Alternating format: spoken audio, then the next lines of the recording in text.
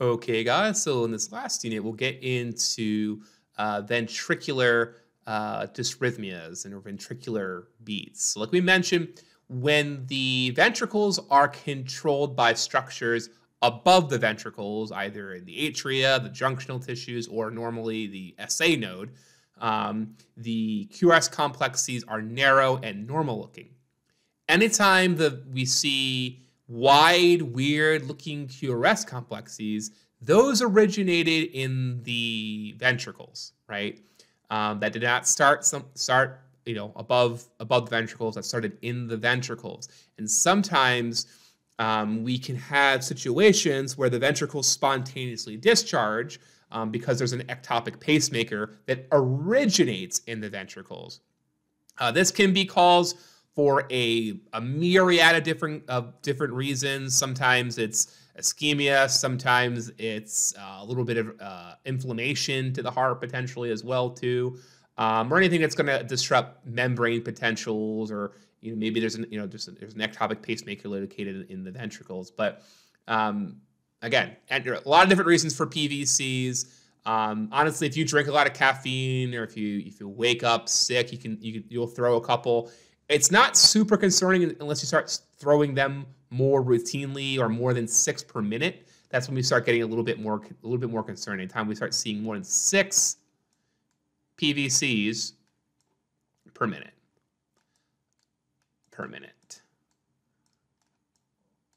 That's when we start getting a little bit more concerned, because a PVC, again, is the ventricles depolarizing and contracting out of rhythm. And again, anytime we throw a wrench into that rhythm, or the regularity of that rhythm, we mess up filling and contracting, right? That electrical mechanical coupling, we lose myocardial pumping performance. So a PVC, again, is just a wide, weird looking QRS complex, or ventricular beat, that occurs kind of out of rhythm. So if you look at this, this ECG tracing, everything here looks kind of normal. Underlying, right? So we see a normal looking P wave, a normal looking QRS complex. Let's do a quick, assessment. 2, 3. So this is, within a normal range for heart rate. PR interval looks pretty normal. ST segment looks pretty normal. T wave looks pretty normal. Everything checks out. And then we see this weird looking wave. And like, what is this? This is a PVC, a wide, weird ventricular beat.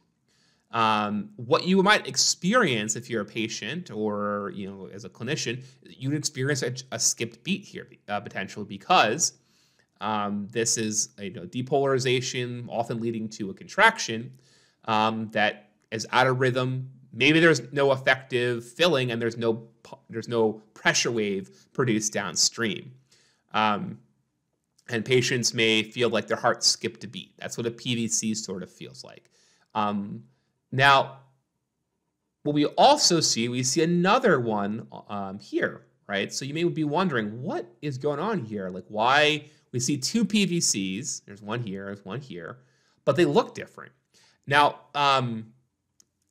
sometimes you can have PVCs that look exactly the same. We'll show you some examples of that later on. We would call that a monomorphic, or one type. Which means there's just one type of waveform. And then there can be polymorphic or multifocal, where you've got 2 different types of waveforms, unifocal, or when we have a single morphology, means that there's just one location of ectopy. When we have multifocal PVCs, means there's at least 2 different locations, because again, ECG is looking at electrical activity. This is an ECG or a PVC produced by 2 different locations. We have different looking waveforms. So again, multifocal, meaning there are 2 foci or locations of ectopy, and we make that assessment because we see 2 PVCs, but they have 2 very different morphologies. Their waves look different. They're both irregular and wide, but they look different in shape and kind of structure. Now there are other patterns too. Sometimes you can just have a random PVC or a couple per minute spaced out between each other. But there are some situations where you see them occur in a repeated fashion. This is an example of ventricular bigeminy, where we've got a PVC every second beat. So you got normal looking beat, PVC, normal looking beat, PVC, normal looking beat, PVC, bigeminy, every second beat. And these would be an example of monomorphic PVCs because, again, there's just a singular morphology of the PVCs. And then there is ventricular trigeminy, right? So every third beat, three gemini, are generated. So we've got 1, 2, 3 PVC, or our third beat PVC, 1, 2 PVC, 1, 2 PVC. So again, every third beat there's a PVC. And again, this would be another example of a monomorphic. And then we've got ventricular quadrigeminy, right? So every fourth beat there is a PVC.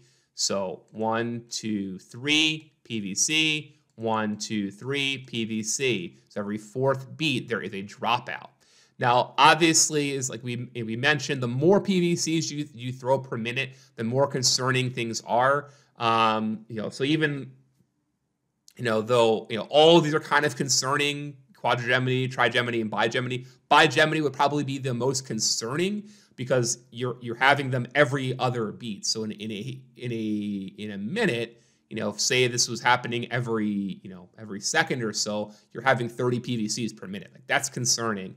This example here in quadrigeminy, this would be another example of a multifocal, right, where we've got that multiple different types of variants or morphologies of those PVCs. Reason why bigeminies are concerning because they can quickly become, or really any PVC, can quickly become a couplet.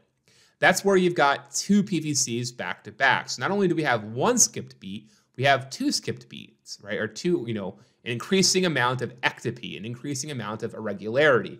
So you got two couplets in a row.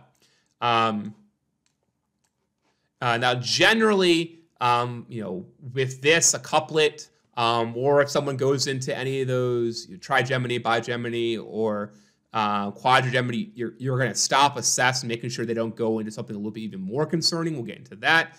But a couplet, again, back-to-back PVCs, that's concerning because, again, every PVC means there is not an effective pump potentially, and they may not be able to perfuse their organs, including their brain, but also including the heart itself as well. And then there is ventricular tachycardia.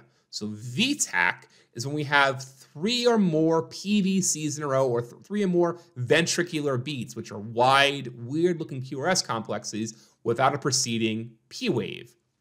So here, again, these are wide, weird complexes, and we call it ventricular tachycardia because they're moving pretty quickly. If you remember our little, just math, so 300, 150, this is moving close to about 150 beats per minute. And again, if you look at what the underlying rate was, just look at this here, right? The rate for this guy roughly is called 150. We're going to do this to 3, 150, 100, 75. Yeah, the beat for this is close to 60 beats per minute, running pretty slow, and then spontaneously goes to 150 beats per minute out of the blue. Patients like this may feel like their heart's fluttering. They may pass out because of, again, if we jump the speed of contraction almost twice or double than it was normally at rest, there's no way we're going to adequately fill in time potentially. You're going to pass out because we can't get blood effectively to the brain or even to the heart itself. Now, sometimes people can go into a run of VTach where they've got just maybe a 1, 2, 3, 4, 5 run, beat of it. Again, VTach is technically any 3 or more PVCs in a row is technically VTach. because again, 2 is just a couplet, 3 or more is VTach.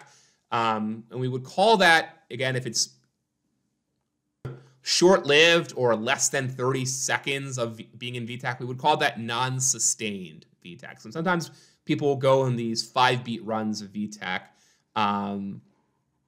where it'll move in and out. There can be examples though where people are in sustained VTach. So this would be an example of a tracing. This is obviously only 6 seconds of this minute tracing, but this person was in VTach for longer than 30 seconds, right? They stayed in VTach. And again, in this example, they may be pulseless because, again, when you're beating out of coordination, you're beating really fast, especially at rest, which was these things typically, happen, or even during exercise. Like, look at this rate. This is over 200 beats per minute. Like, this is incredibly fast, and that's not sustainable. So, in these individuals, maybe they randomly get some filling and get some blood out, but odds are they aren't because the heart's just beating a mile a minute, right? It's sustained VTach. And again, like if we don't have adequate filling and pumping, not only are we not perfusing our brain and other organs, we're also not perfusing our heart. And with the heart pumping this quickly, right, it's raising the demand on the heart as well because the heart's beating a mile a minute, decreasing the time as well, even for perfusion, even if we were able to get some blood out, potentially. There's not enough time to perfuse. Remember, we perfuse the heart during diastole. We don't do it during systole. So if we're decreasing the time in diastole, we're really putting some strain in the heart, especially if we can't get adequate perfusion or our stroke volume to perfuse the heart.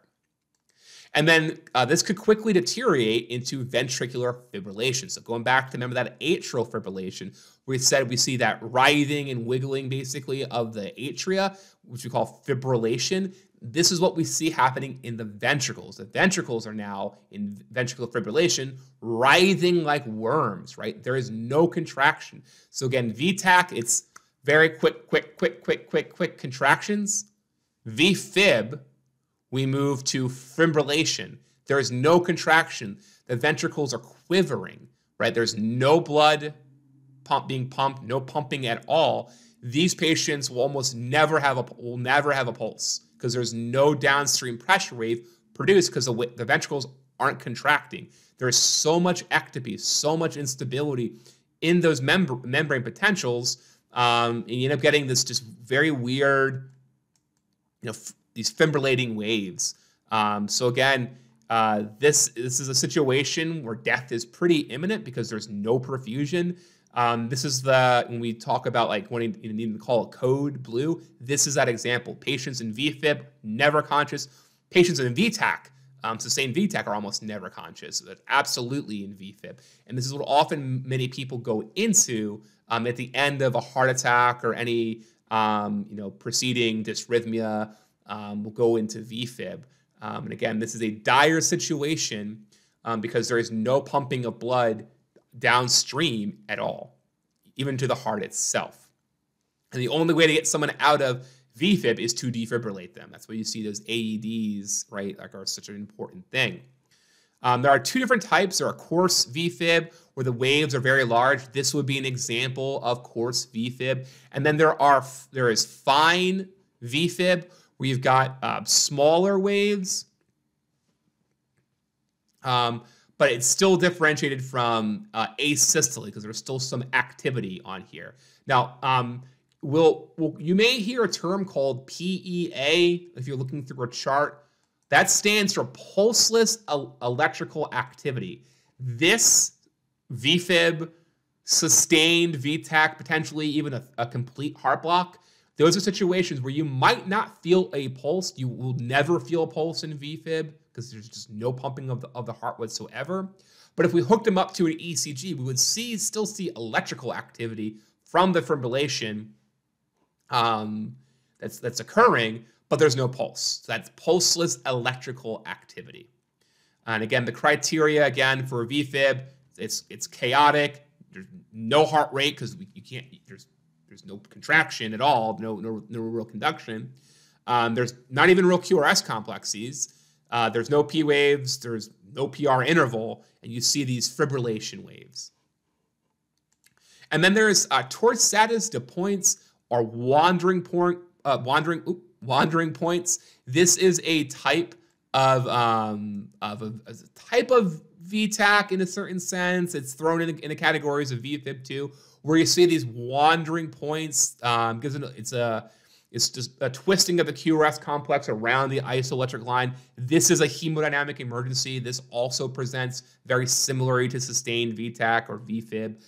This is often what happens with long QT intervals, often due to hypomagnesia, which again, it predisposes the individuals to having some ventricular beat or depolarization occur, or an ectopic pacemaker, enter into that relative repolarization, sending the heart into this kind of this sustained VTach variant in a sense, or some people even throw it as a VFib variant. But either way, it's still this is a medical emergency as well. And then there is asystole, right? So asystole is no beat, right? So A meaning absent, systole, and that's I have Aystole. It should be asystole. Apologies. Asystole. Asystole. Or flat line, where there's nothing, right? So A meaning absent, systole meaning beating. There is no contraction whatsoever of the heart, no electrical activity at all. Now, interestingly, you'll see on a lot of like medical dramas, people will shock people that are in asystole. The heart goes beep. You actually don't do that in emergency rooms anymore, because in order for that to work, you need to have some sort of electrical activity. In that situation, you'd probably still just do CPR, and hopefully some of the medications you'll give will work. But yeah, asystole, you're basically just barbecuing the heart if you're shocking it in that certain sense. It's not effective. And then ventricular pacemakers. So there are patients, again, if they have really bad, AV node blocks or dysrhythmias of some kind, they may be given a pacemaker to set the pace for the heart, allow a machine to control the rhythm and rate. And what you'll see in these patients is these vertical lines followed by a wide QRS complex. Let's go to our rhythm strip here on the bottom. Again, to give us a 6-second view. Looking at lead 2. Again, we often use lead 2 because it gives you that best bang for its buck, because it gives you that, in line with the mean vector. But 2 vertical lines followed by a wide QRS and then repeated in that pattern. This is because the vertical lines come from the shock sent from the pacemaker. If you see 2, it's usually a biventricular pacemaker, so we're getting right and left, and then you get a QRS complex. The reason why it's wide, because we're bypassing the atrial structures and we're going directly just to the ventricles. Again, anything that originates in the ventricles, right, or anything that doesn't originate in the atria in terms of ventricular beats, it's going to be wide. So we've cut out the atria completely and we're directly stimulating the ventricles. That's why the QRS complex is wider. So that is a ventricular pacemaker. That is ventricular beats in a nutshell. And then the last section you guys will have will be on ischemic changes.